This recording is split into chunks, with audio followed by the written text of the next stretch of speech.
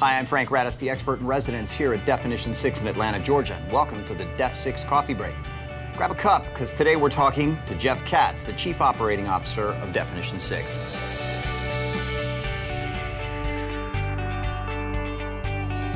When a client comes to engage with Definition 6, where does that process begin, and how is it manifested throughout the company? So I think it begins when we have an opportunity and our prospect, our client, and us, we all start linking into each other. And so you really start to know the people that you're working with, and that progresses, to an opportunity.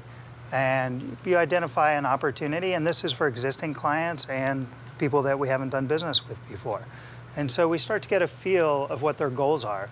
And then that's when we bring our people in all together, collaborate, and come up with those big ideas. And the big ideas, they're big because they have so many legs and can go in different areas.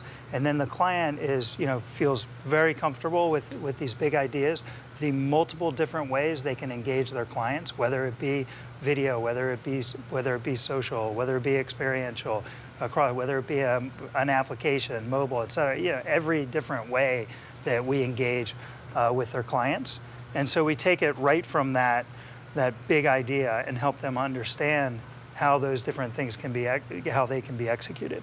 Is a client more likely to come to you and say, I want a video solution, or I want a social solution? Or are they coming to you and saying, I want a solution, come back to me and tell me what I need to do to get it done?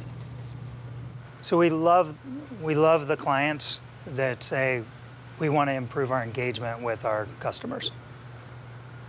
And because that allows us to use all the tools in our tool belt and really think about it, and then help them say, all right, we should start here, move in this direction.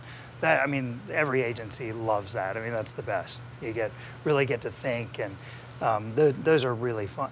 But most cases, they say, all right, we're thinking about something like this to engage our customer, and we think that a video execution or a mobile application or a site or something like that is the solution that we'd like you guys to think about.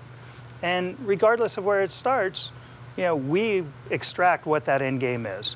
And so if it's engagement, we start to look at the personas, who their customers are, where they should be, so that they can have that content and meet their customers where they are, regardless, and in the right context.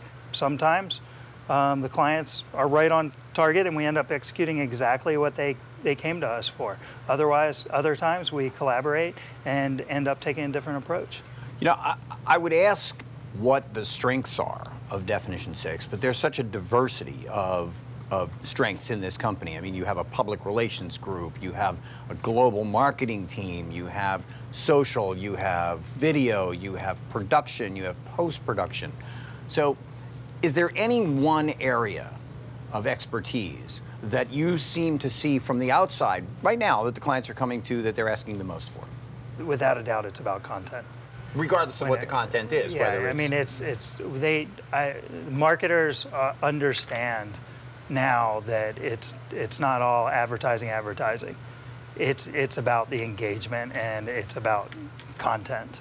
And so, for example, at the Super Bowl this year, they show, we all love to watch the commercials and vote and click if it's a C- or an A+ and everything. But both in the Super Bowl experience and outside, they had all of these different experiences that led to generate content.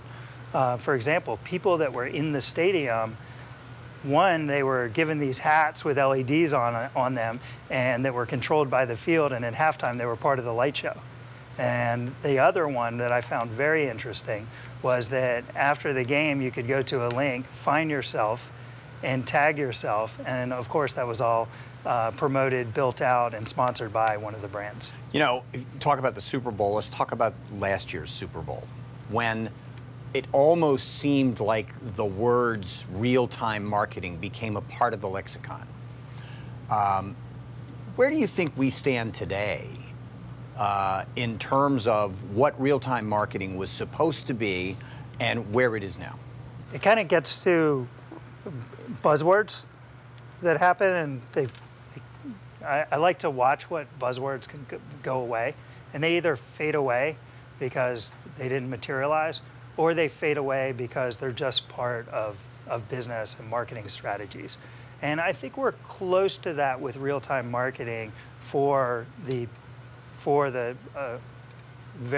top brands, because that is the content, and they have to engage with their clients constantly, and that is real-time marketing. And you have to have either in-house or a partner like ours that has the capability to turn up video to help them with their interaction strategy with tweets, Facebook, et cetera, different things like that. So, I think that the brands are really, they now understand it's not a special thing. It's engaging and having a constant conversation with their consumers. So as part of the conversation, it requires a listening. It requires that you listen and that you react to what you're listening to. A lot of brands have made big mistakes in the last year. So is it because they're not listening, or because they're working too hard just to try and achieve an end game? I think listening is an attribute of the problem.